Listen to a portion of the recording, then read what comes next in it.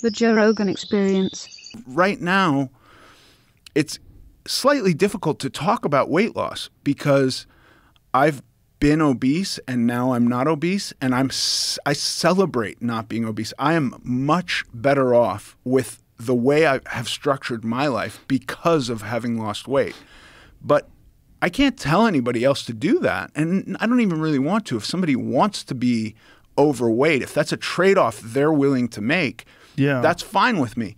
But I think for the most part, most of the people I've spoken to, they don't want that. A lot of people seem to have goals that generally line up with mine. And then in talking to them, now there's this diet culture monster in the room where even that is attacked because there's a whole new set of values that are born that must be enforced. And at some point, there's got to be the recognition that we don't all necessarily have to want the exact same stuff. Yeah.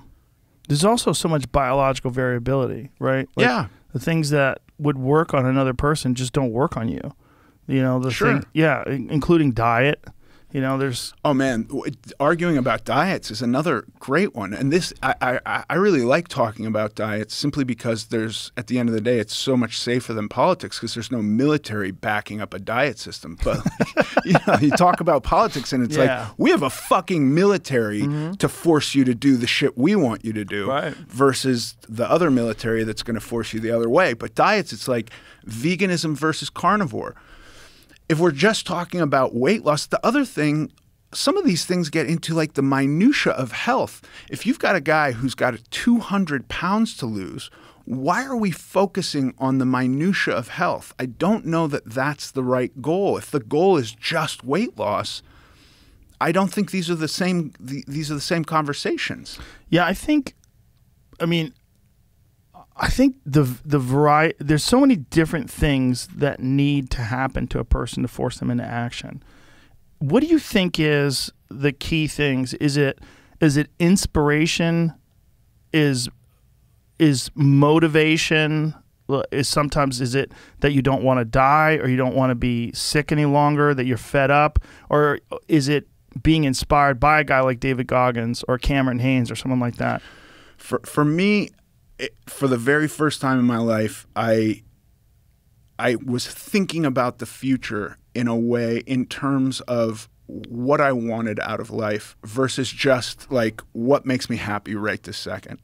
And I was seeing a girl who I'm now married to. We have a bunch of kids, and I couldn't have a better life. Like 20 years ago, if I described to you the life I wanted in that moment, I've way surpassed that. That's awesome. Congratulations. Thank you very much. Yeah, I have to take a step back occasionally and go, check you out. Look what you did. Yeah, that's amazing. That's amazing. 500 pounds, I was not thinking I can be a dad, I can be a husband, I could teach little kids how to do stuff. Like this was not part of my, I could take my wife on a hike. I could go to the beach with her and not, you know, sit under a towel in the back because I'm scared of people looking at me. These were not the thoughts I was having. So that spark of motivation of like, what do I want out of life got me just so far, because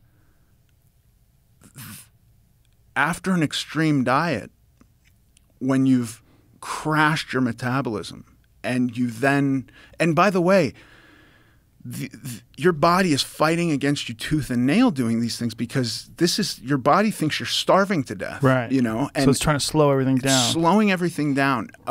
Over long periods, you're not just consuming fat, you're consuming fat and lean tissue. Like, it's fucking tough. All your hormones are fucked up. I forget the name of the hormone, but there's a hormone that makes you hungry. This is skyrocketing when you're on an extremely caloric deficit diet. And so then you go to like just eating like a normal person and you're watching what other people eat and you're eating this and you're fucking putting on weight again, like at a rapid pace and going like, this doesn't make sense. I thought I was cured. I lost all this weight. I watched a really fascinating TED Talk by a guy named Mike Israetel about 5 years ago, 5 years ago.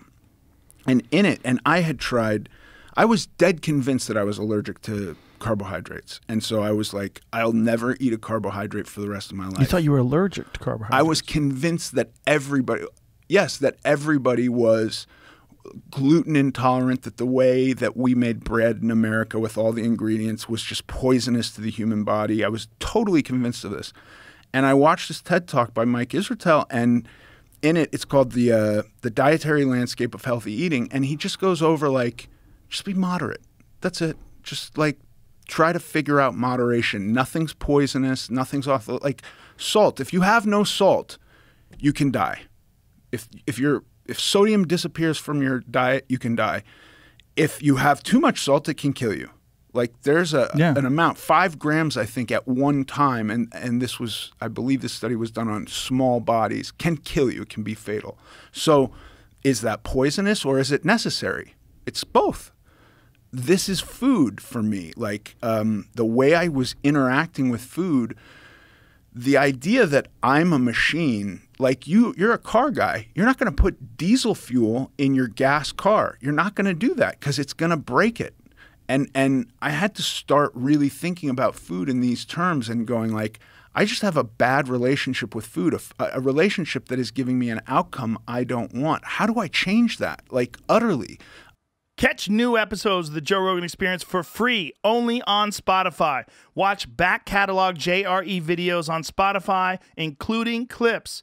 Easily, seamlessly switch between video and audio experience. On Spotify, you can listen to the JRE in the background while using other apps and can download episodes to save on data cost, all for free.